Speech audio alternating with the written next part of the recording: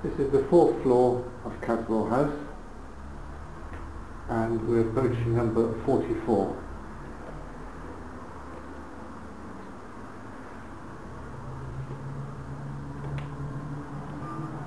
As you go in through the door, you come into a corridor. Corridor leads to 2 bedrooms. There's also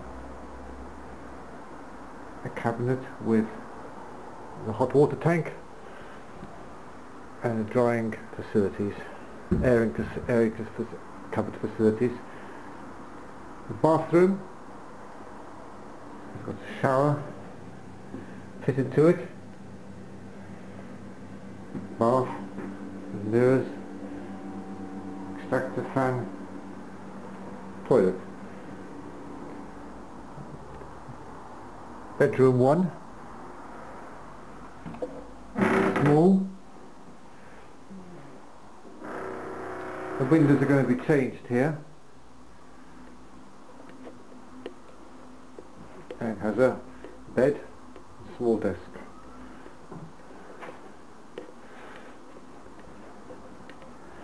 Bedroom 2, master bedroom.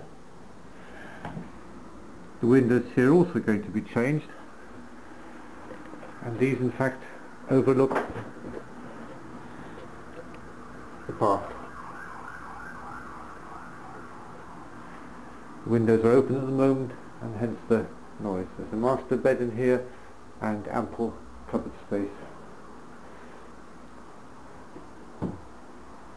We go through to the kitchen, which is on the other side of the entrance door.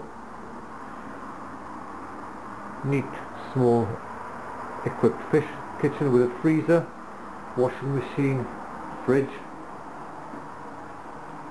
The window in here is also going to be changed.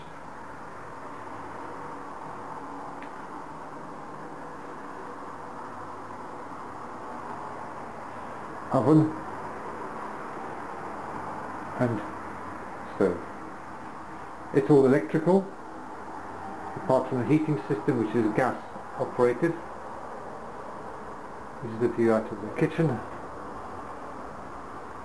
looking towards the university. The gas is located, the gas boiler is located underneath the kitchen. The fridges have a plug here. The freezer has got to be turned on at the back. At the moment it's off. This is the lounge. Very, very ample lounge. Curtains, settee, corner type settee, set back a bit. Place for a video or television screen here around, and here's a dining area with a window which is going to be changed. This is looking back again to the kitchen. There's a very tiny little balcony area with a sliding door, and I think I'll finish there.